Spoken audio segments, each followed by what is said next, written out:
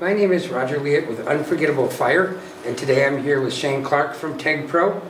You guys have heard us talk in the past about being able to heat, cook, bake, produce electricity and hot water from our Kimberly and our new katydid stove, and that's what we're going to show you today. And today we are working with thermoelectric generators.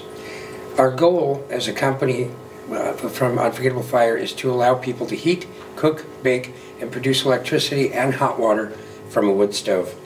You can see here the stove light is running just from the heat of this wood stove because we're able to turn heat energy into electrical energy. Another application for that would be to charge your cell phone from this stovetop thermoelectric generator. This one over here is not only producing electricity but hot water as well. In a couple minutes you'll see the measuring devices that are showing 107-degree water temperature just from the heat of this wood stove. Today we're here to show you a self-powered hydronic heating system. A system that will allow you to move heat to various parts of a large or small house using just the heat of your wood stove. So if I'm understanding this correctly, we're heating up water in that device that's on the side of the stove. And then it comes in through this line in the bottom, and this pump is pushing it through all these heaters, and then it goes back to be reheated, correct? Correct, and it's pumping it back to the thermoelectric generator to be reheated. Correct. Okay, and the byproduct of creating electricity is the hot water. Certainly, and you could look at it the other way and say the byproduct is actually the hot water because you're generating electricity. Right, okay, so what is this device right here? This device is just monitoring the voltage that is actually coming off the thermoelectric modules. We actually take that raw voltage and we use controllers such as this pump controller to drive our pump that's down here. This is a 5-watt pump that has up to, I think, close to 15 feet of head pressure, so it can move quite a bit of water over quite a bit of head. So in other words, we could push water upstairs. That's what you mean by head? Yes, we can push it up to 15 feet with this pump. Wow, that teeny little thing. Yeah, and that's the smallest one we have. We have them that can push quite a bit more than that. That pump will actually move 5 gallons a minute. We have pumps that can handle much larger head pressures that can move up to 15 gallons per minute.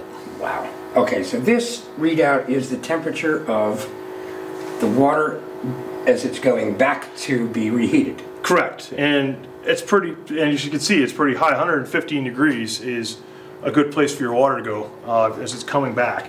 So the temperature leaving the thermoelectric generator obviously is a good bit higher than that, somewhere 150, 160? Yeah, it's right around that range, correct. Okay. And it varies a little bit depending on where the stove is in its burn cycle, if it's at a high burn cycle or a low burn cycle. Okay, so we're able to create heat, we're able to cook and bake and make electricity. What else are we able to do here? Well, we're generating power, as you can see, to move the pumps. The pump's actually circulating the water, but there's actually an additional net gain on top of that. Okay. And we actually have one of the LED strips that we manufacture here in Vermont. Lighting. Lighting, so we can actually light. And we did this demonstration without a battery, so you could see that there was actually a 9-watt bulb running off this. And the fan system here, this is a 12-volt fan. Correct. So we'd be able to run this on the stove? Yes, absolutely. You could actually use a fan like that device to pull even more heat off a single baseboard. Okay, or a stove or whichever. Right? Exactly. Then, on top of all this, if I understand correctly, we still have some power left that we could send to a battery bank to keep that charged up. Yes. When the stove's in its high burn cycle period, it will produce a net gain of power that we can utilize to charge up to an amp and a half at up to 14 volts. Wow. Or we can actually design charge controllers that can charge 24-volt systems as well. Excellent. Excellent. So, in other words, if the grid happens to fail you, you can have your shower, you can cook, you can heat, you can bake, you can run baseboards in rooms where your wood stove can't heat, and it doesn't really matter if the power's out or not. Correct. And if your wood stove's running 24 hours a day, it's going to generate power 24 hours a day, power that can power the entire system. Ladies and gentlemen, keep an eye on this one. It's coming to you soon, and I think you're going to like it. Thank you for watching. Thank you, Roger. Thank you.